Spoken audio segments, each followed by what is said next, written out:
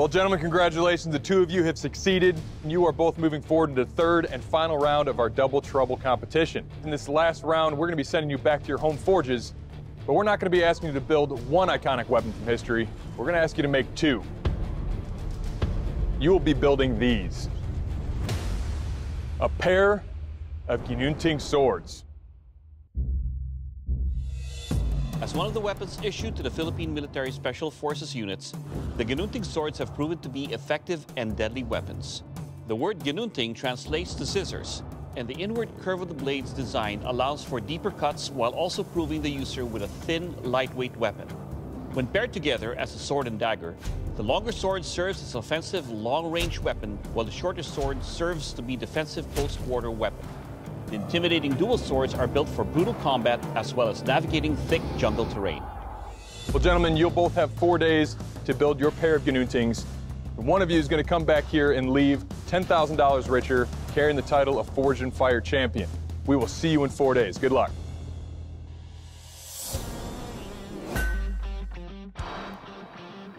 My name's Chris O'Brien. I am 43 years old. Ever since I was little, I loved creating things. I loved making things. I'm actually an art major, and when I ran across bladesmithing, I was just like, that's something I need to try. I'm gonna finish forging out this blade, and then I'm going to forge up another billet and do the second blade, and then that way I can heat treat at the same time with both blades. We're almost there. All right, we're about ready to hit it. That's the sound you want to hear right there. I decide I'm going to try a burn through. Getting the tip just a little hot. There, that looks good. Building these two swords did slow me down a little bit. I'm still on track to be able to finish with pretty good time. Looking pretty good. I like it. I like it.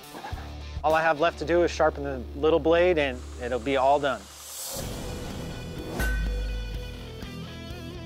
My name is Brian Salisbury. I'm 60 years old. The reason I got into bladesmithing was I wanted a very particular knife for my work. I work for the telephone company, so I made it, and finally I just said, oh, the heck with it. I'll start making knives. It keeps me busy and out of my wife's hair. Okay, I got them forged out. The curves look good. I got my tangs in. I've got to get these things in the oil. And that way I know what I'm up against tomorrow. There it is. She's hard under there.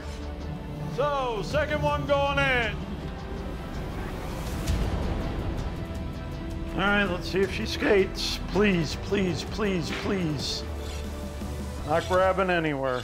Very nice.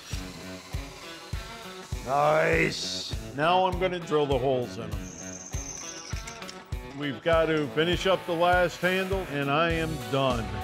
Very similar look to them. Very happy. I got to use these things. Yeah, that works. All right, bladesmiths, welcome to the keel test. To find out how lethal your weapons are, I'm going to take your weapons and deliver some slashes and thrusts on this big carcass. Brian, you're up first. You ready for this? Tear it up, you mad dog. I will.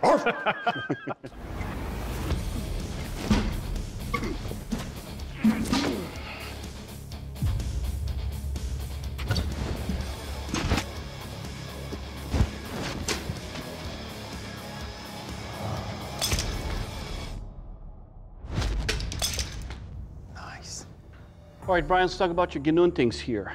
First up, for Ginuntings, they're a little bit on the heavier side, but that lends itself to cut deep into the pig carcass. Your handle construction is smooth, and that gives me good retention. And overall, sir, your Ginuntings, you will kill. Nice.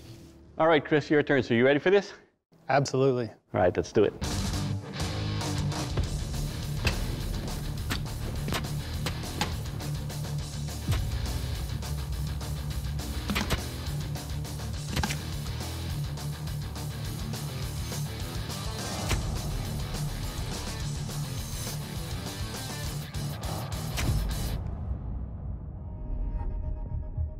All right, Chris, let's talk about your Ginuntings here. First up, What I like about your weapon here is the balance. It's nicely distributed. The edges you have here are sharp. As you can see, pretty much cut a lot of this pig up.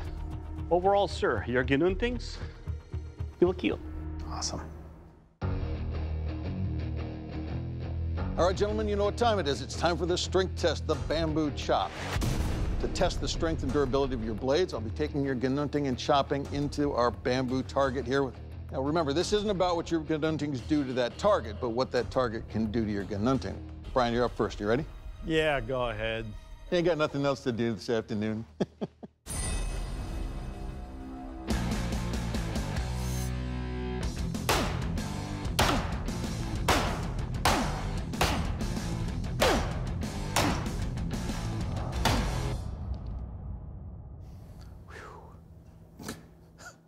All right, Brian, first off, they've got some heft to them, but they don't feel bad. They actually swing pretty good.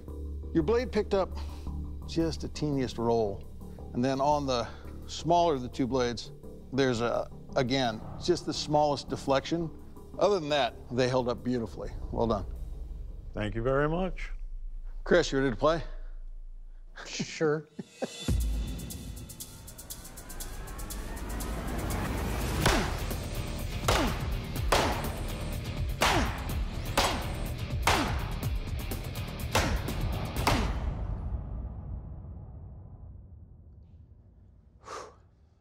All right, Chris, right off, your handle design for me is just about perfect. As far as swinging these things, man, they're super light. The balance is really nice on these. I don't feel anything on your edge when I run my fingernail up this thing. No deflections, no rolls. So good job. Thank you. All right, bladesmiths, we know your blades can kill and we know they're strong. Now it's time to find out just how sharp your blades are. This is a sharpness test, the animal hide slice. Now to find out how sharp your weapons are, I'm going to take your Ginuntings and I'm going to thrust and slash across this animal hide. Brian, you're up first. You ready for this? Absolutely. All right, let's do this.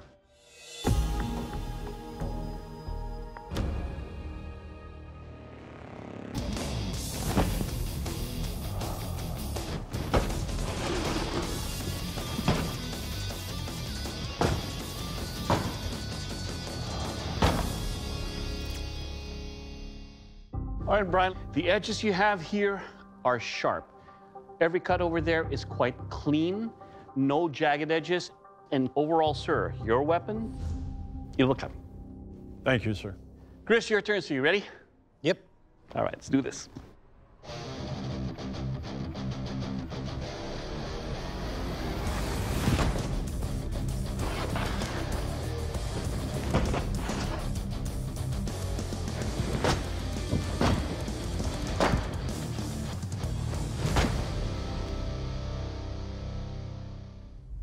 All right, Chris, first up, the grinds that you have here are perfect for this kind of cut because there is no resistance. Overall, sir, your Ginuntings, it'll cut. Thank you. Well, gentlemen, we had 3 tests. We got 2 Smiths, but we can only have 1 winner. You guys both performed very well, but as you know, only one of you can go home the title of Forge and Fire champion and a check for $10,000. The judges have made the decision, and today's Forge and Fire champion is Chris. Congratulations. Brian, unfortunately, your blade just didn't make the cut. Dave Baker's going to tell you why. Brian, I think I can speak for all of us when I say that competitions like this are the ones we love to see, where smiths bring back weapons that are so closely matched. This came down to the smallest things. Chris's blade was a little bit sharper than yours. It didn't take any damage. You did a great job. It's a beautiful blade. Thank you. Well, Brian, you're clearly a very talented smith, and your work speaks for itself on that. But unfortunately, your time here has ended. I'm going to have to ask you to please step off the forge floor. I put forth my best effort, but it is what it is. You can't let it eat you up too bad. I wouldn't do a damn thing differently. I got matched up against an absolutely excellent bladesmith.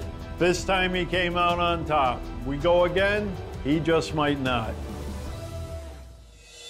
Chris, congratulations. You are today's Forge and Fire champion. You got yourself a check for $10,000. My blades performed very well. I thought it would be awesome for my kids, just to prove to them that if you put yourself out there and put the work in, you can accomplish what you're after.